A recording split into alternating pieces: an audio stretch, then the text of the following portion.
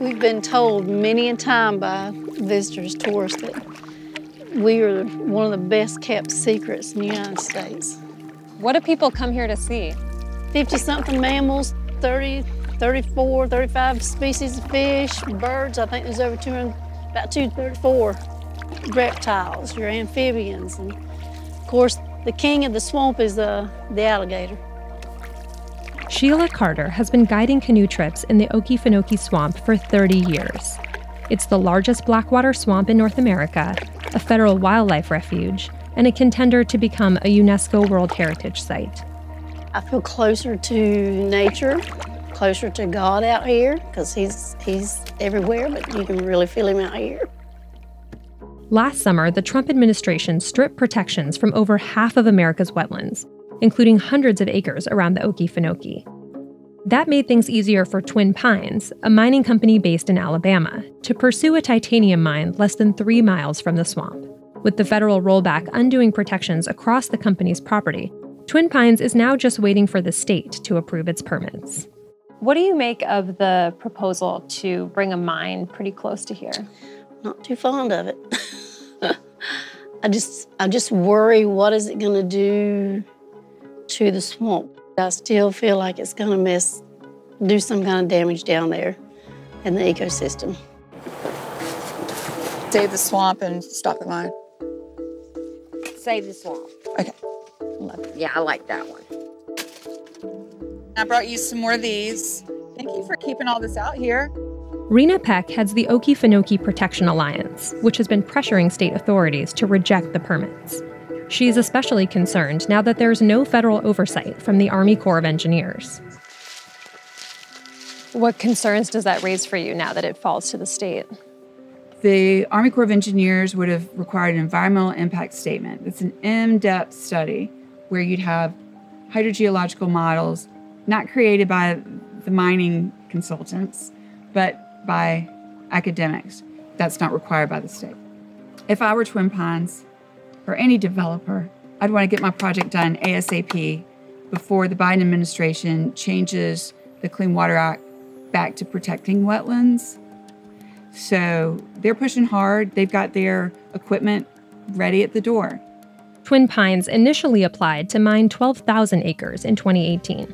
But after discussions with the Corps and tens of thousands of public comments, the company changed plans to try to prove it could be done safely. Twin Pines is now seeking to mine just 577 acres as a, quote, demonstration project, even proposing to replant native trees once they're done. But Peck is unconvinced. So the biggest areas that you're worried about are? My biggest concern is the hydrology of the swamp.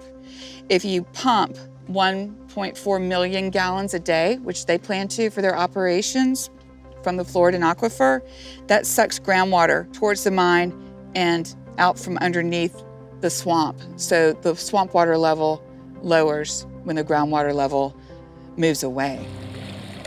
If you don't have water in the swamp, you don't have a swamp anymore. Then you don't have the ecotourism that's bringing in $64.7 million a year. And you don't have the swamp-based tourism jobs, 700 of them, that this natural resource provides. So it's an existential threat. It threatens the entire existence of the swamp.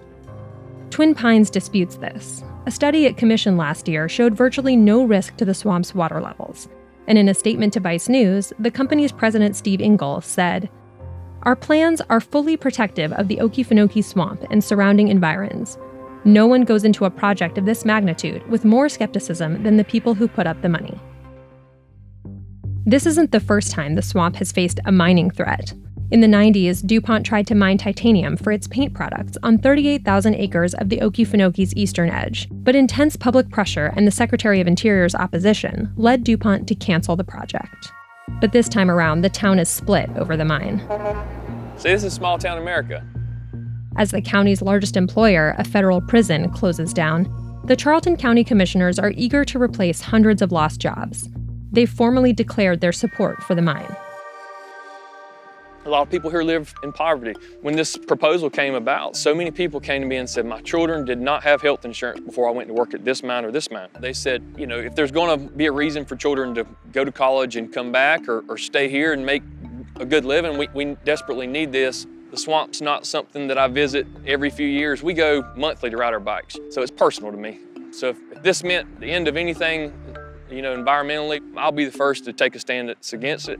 In light of the fact that the federal regulations are no longer there, you still feel comfortable supporting the proposal? We're going to have faith in our state regulatory agency that they will do their due diligence and investigate it to the point that they're comfortable with it being in Georgia. Twin Pines spent $375,000 lobbying Congress, the Army Corps, and federal agencies before the approval process shifted to the state of Georgia. The company and its owners also donated thousands to Governor Brian Kemp, former Senator David Perdue, and local officials who oversee the state's Environmental Protection Division. Twin Pines has a dicey environmental track record. It's been cited and fined for environmental violations in Florida, and other companies helmed by Twin Pines President Steve Ingle have been cited in North Carolina and Georgia, in total adding up to over 50 violations, including failure to monitor and polluting air, land, and water. What do you want to see happen? I'd love to see Governor Kemp step up and be the leader. So we're promoting to our membership, hey, write a letter to the governor saying stop the mine, save the swamp. He's received about 7,000 letters. We have asked, hey, can you do more? Can you please make sure that the strong science is done? This is the Okefenokee Swamp. It's an uncommon swamp. It is so special. You do not mine right next to it. You do not threaten this swamp. Sometimes money just ain't everything. I mean, if you destroy this, and man has tried to destroy it, and so far it hasn't been destroyed, but there will be a time, and I hope it's not in my lifetime.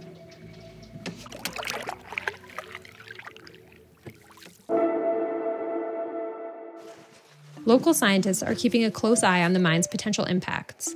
As a St. Mary's riverkeeper, Anna Laws has been collecting data for a year on one of the two rivers that flows out of the Okefenokee. Some of the things that wetlands can do is they'll, be a buffer in storms. If there's a lot of rainfall, they can prevent excess runoff. They provide a lot of habitat for hunting, for animals that are pollinators. So as development continues in our area, industry moves in, we have to make sure that those wetlands are protected.